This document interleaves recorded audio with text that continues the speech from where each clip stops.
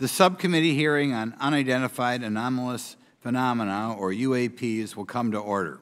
Welcome, everyone. Without objection, the chair may declare a recess at any time. Additionally, without objection, the following members are waived onto the subcommittee for the purpose of participating in today's hearing: Mr. Burchett of Tennessee, Ms. Luna of Florida, Mr. Getz of Florida, Mr. Burleson of Missouri, Mrs. Ocasio-Cortez of New York, and Mr. Ogles of Tennessee. Without objection, so ordered. For today's subcommittee hearing, both the chair and ranking member will have 10 minutes for opening remarks. We may both be giving some of those minutes to other members of our party.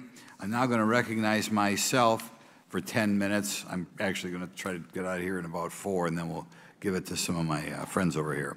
Good morning and welcome to the most exciting subcommittee in Congress this week, the Subcommittee on National Security, the Border, and Foreign Affairs, for discussion of unidentified anomalous phenomenon. I'd like to thank the brave military pilots and personnel, such as the witnesses on the panel today, for sharing their stories on how they have engaged UAPs, which has brought attention to this matter.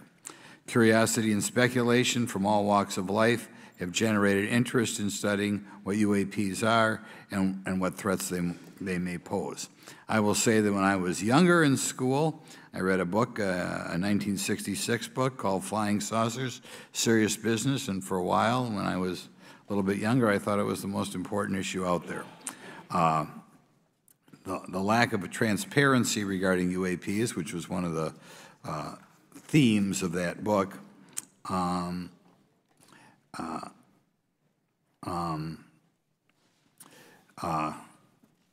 in any event, it's led to interest in studying what UAPs are and what threats they pose. The lack of transparency regarding UAPs has fueled wild speculation and debate for decades, eroding public trust in the very institutions that are meant to serve and protect them, as is evidenced by the large number of people we have here. I also want to point out in 1966, President Gerald Ford claimed to have seen a UFO, and in 1969 in Georgia, Jimmy Carter claimed to have seen a UFO. So this has led Congress to establish entities to examine UAPs.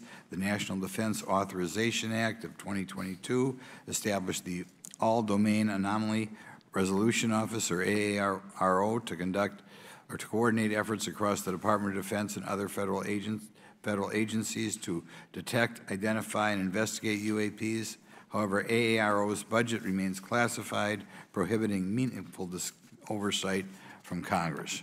In addition to AARO's efforts, NASA is leading an independent study on UAPs that will identify how UAP data is gathered from both civilian and government entities that can be analyzed to shed light on the topic. However, despite these offices being established, there lies a pressing demand for government transparency and accountability that cannot be overlooked, and that's been a problem that's been around for 50 years. The Biden administration handling of the Chinese spy balloon that violated U.S. airspace is one example how the government is not prepared for these. The Biden administration's description of events has shown that the government continues not to be forthright. Between the Chinese balloon being shot down and 2 UAPs subsequently shot down following the event earlier this year, the U.S. government spent $1.5 million in taxpayer dollars on missiles, yet we have seen little clarity from the Biden administration. We must demand transparency from the Department of Defense, our intelligence community, and our defense industry on the UAP work.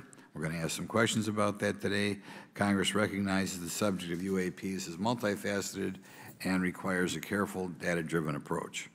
Today, we'll see clarity from these witnesses' testimonies, or we'll seek clarity as to what can be done to improve reporting for military and civilians and remain committed to objective inquiry. Congress should work to ensure that knowledge is not driven by fear. Today, we are not just debating the existence of UAPs, we are deliberating on the principles that define our republic, which is a commitment to transparency and accountability.